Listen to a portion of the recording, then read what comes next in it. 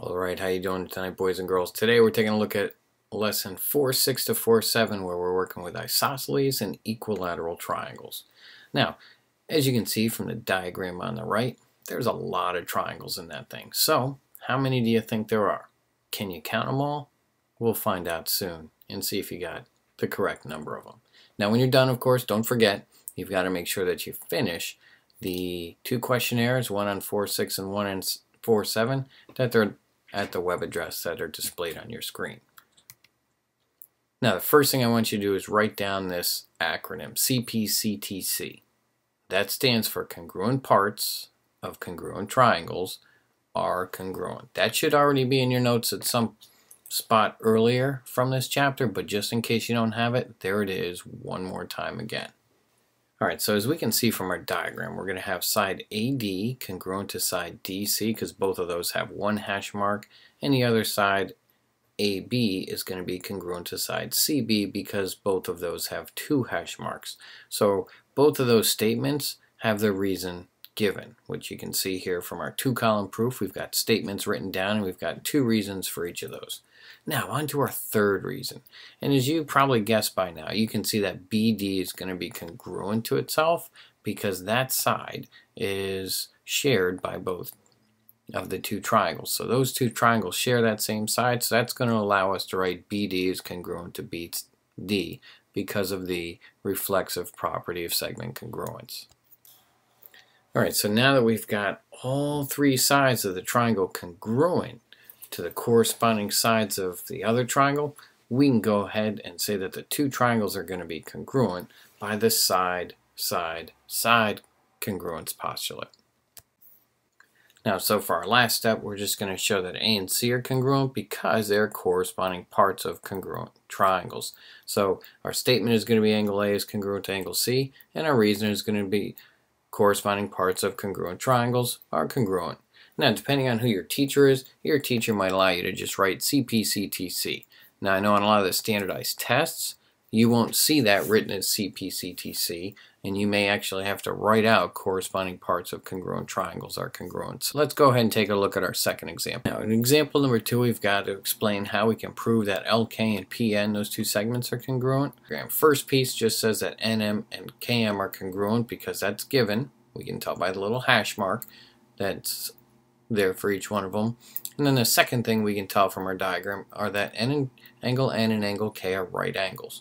So those two pieces of information are given. What is it that we know about all right angles? Well, all right angles are 90 degrees and all right angles are congruent, so we're going to use that piece of information to write our next step. So that would look just like this, where we say angle N is congruent to angle K because our reason, all right angles are congruent. Now let's take a look at what we've got right here.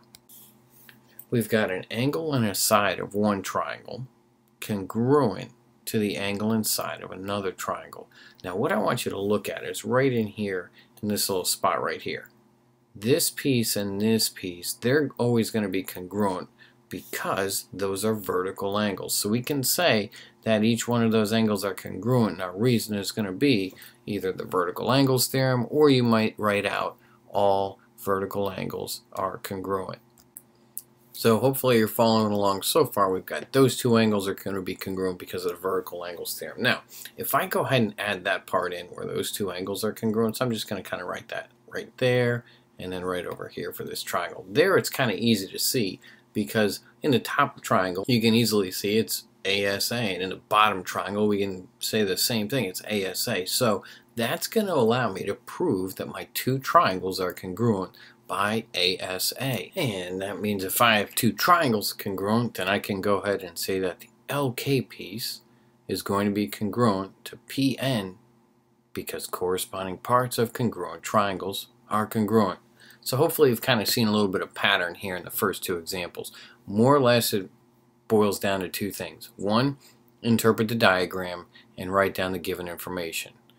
Two, prove the two triangles are congruent.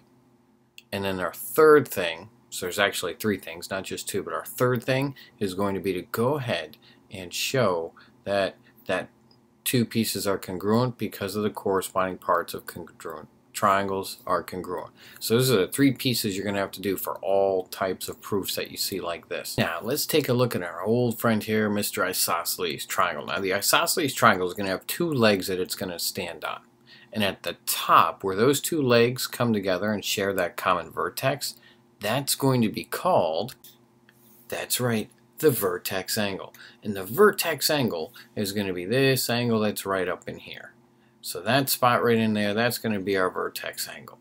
Now the other two pieces that we're going to take a look at, we're actually going to take a look at the bottom part. So we have two legs, and the other side of the triangle that's not one of the two legs, that's going to get its own name too. And that's going to be called the base. And not only do we have the base, but we're also going to have the base angle. So this angle right over here, and this other angle over here, those two angles are going to be called the base angles. And notice we've got three angles. We've got a vertex angle and we have two base angles. Alright, so that's going to be part of the components that make up Mr. Isosceles Triangle. So the first thing we're going to take a look at is what's called the Base Angles Theorem. Now the Base Angles Theorem says, hey, if you have two sides of a triangle and they're congruent, well, then the angles opposite them are congruent. So really, if we take a look at our picture here, we can kind of see we're given this information right here. These two hash marks mean they're congruent, so that's going to mean the sides opposite them are going to be congruent, which is angles A and C. Now, not only is that true, but so is its converse. That's right. If we start out with two angles of a triangle that are congruent, then the sides opposite them are also going to be congruent. So if we have A and C congruent, that means the sides that are opposite them, they're going to be the same, which is denoted by the hash marks in the other diagram. So both of those pieces play into a lot of what we're going to do when we take a look at diagrams involving Mr. Isosceles Triangle. Now, in addition to Mr. Isosceles Triangle, we also have the Equilateral Triangle. That's right. Because if we have three sides that are the same, then we're going to be able to deduce certain other information. So that gives rise to two other corollaries that we've got here. First is the corollary of the Base Angles Theorem, where we say if a triangle is equilateral, then it is equiangular. Equiangular, equiangular. That's right. If three sides are the same, then that means three angles are the same. Now, it has its own corollary. So we've got a corollary to a corollary, it almost seems like. But all we need to know is that, hey, look, if we have a triangle that's equilateral, equiangular, equiangular, equiangular, all three angles are the same, then that means that the triangle is going to be equilateral. So those are a couple of theorems and corollaries to some theorems, and we're going to play around and actually apply both of those in our next couple of examples. So here we are in examples 3 and 4, and we've got to find the value of x. That's right. So what we need to do is take a look at our picture and deduce certain information. Now here we see two angles that are 60 degrees, and I see a side that is 16 and a side that is x. Now what I want to do is kind of take a look at, well, what's the side opposite this 60 degrees? Well, that would be x. And the side opposite the other 60 degrees, that would be 16. Well, if we have two angles in a triangle congruent, then that means the sides opposite them are congruent. So 16 is going to be the length of side x.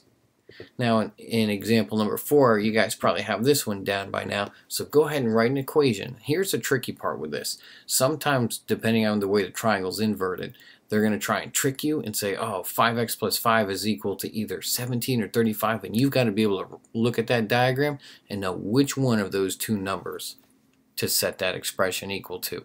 Do you know which one it is? Go ahead and write down what you think your equation is, and then pause it and see if you got it correct. So how did you do? Did you set 5x plus 5 equal to 35? If you did, good job. Give yourself a pat on the back because you're a rock star. But you already knew that. If you didn't, well, you're a rock star in training. So you got a little bit of work to do, but that's all right. You'll get it. What you want to do is make sure you set 5x plus 5 equal to 35 because those are the two sides that are across from the congruent angles that are notated in your diagram. So there's your equation, and that's how you solve it. You guys, I'm sure, did fine with that. So now let's go ahead and take a look at example number 5. Now this one's got two variables in it. I've got an x and I've got a y. So what we're going to have to do is, again, interpret our diagram. We've got one angle's 90 degrees. And then I've got these other two angles that are x degrees and 9y degrees. But check this out. If this is 90 degrees, then that means angle X and angle 9Y, their sum has to be 45. But in addition to that, I've got these two sides that are also congruent, which means the angles opposite them are congruent. So X and 9Y, those two angles have to both add up to 90, and they both have to be the same, which means that they're both 45 degrees. So X is going to be 45. That one's pretty straightforward and easy to figure out. But that also means the 9Y angle, that angle is going to be 45 degrees. So when I solve for Y, if I do my division correctly, I'll end up with 5 for the value of Y. So that's all there was to that problem too. No big deal. You got this. Now here comes the fun one. Here comes example number 6. Check out this guy.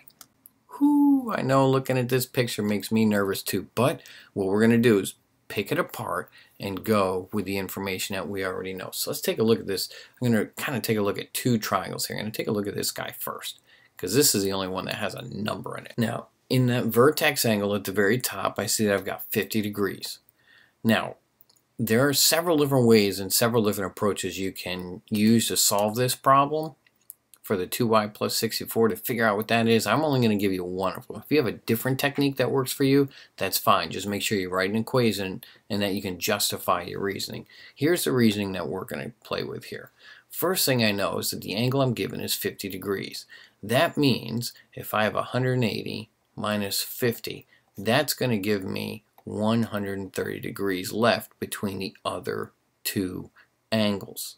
Now, both of those angles are across from two sides that are congruent, which means they're going to be the same.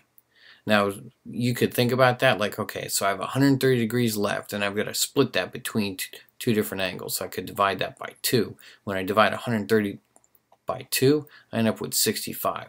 So one way you could think about this is say 2y plus 64 equals 65.